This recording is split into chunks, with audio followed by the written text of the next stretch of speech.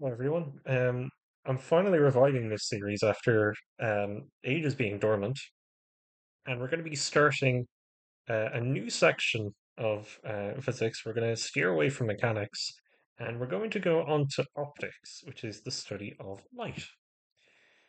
So after this, we should know the properties of light rays, which is going to be this first video.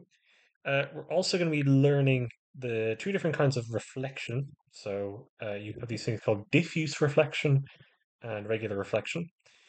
We also know how to draw these things known as ray diagrams, which tracks the path of light for both concave and convex mirrors. And we'll also be able to calculate what's known as the focal length of these kinds of mirrors. I'm also sitting downstairs this time, so if you can hear animals going on, it's because there's a bunch of birds outside my window. Anyways, one contested definition in physics is what actually is light. Well, light is what's known as a form of electromagnetic energy. So any form of energy that travels at the speed of light is considered to be electromagnetic.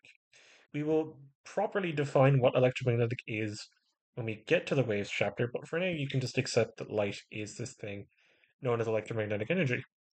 We've also defined light to be the fastest thing that is observable in our universe.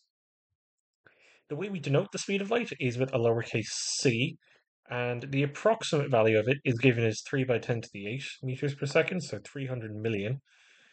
But exactly, it's defined as 299,792,498 meters per second.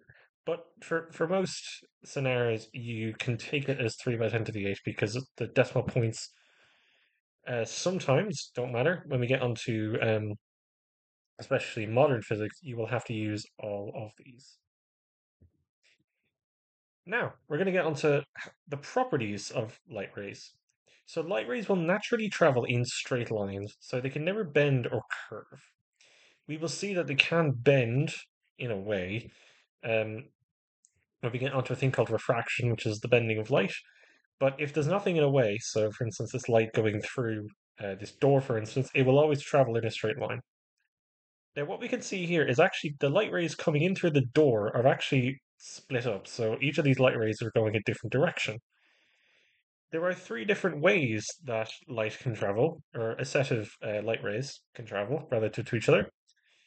If they travel linearly, they are known as a parallel set of beams. So if the three of them are going within the same direction, like parallel lines, for instance, and then depending on if they're going away or going towards a point, it can be converging or diverging.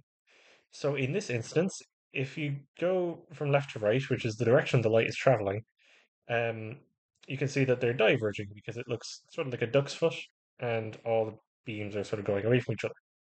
But if instead the direction was reversed and light is actually going from, say, a source here through the door, then they'd be converging because they are going towards a certain point.